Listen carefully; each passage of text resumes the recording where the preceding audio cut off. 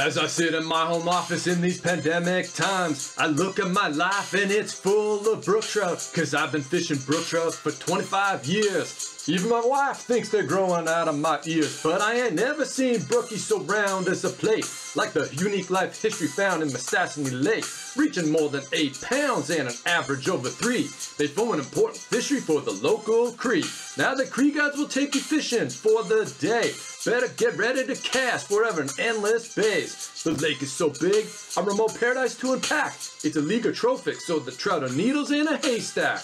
Been spending most of my life living in a brook trout paradise. Been spending most of my life living in a brook trout paradise. Keep spending most of my life living in a brook trout paradise. Keep spending most of my life living in a brook trout paradise. Look at the situation brook trout are facing.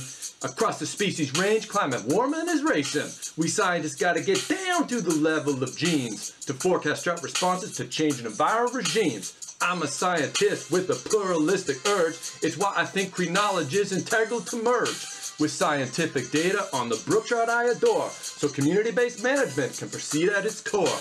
The FISHES project is a platform for such action. Through collaboration, we are gaining much traction to establish a culturally appropriate and balanced course for fisheries management across Canada's north. Tell me, why are we so blind to see that brook trout need help from you and me?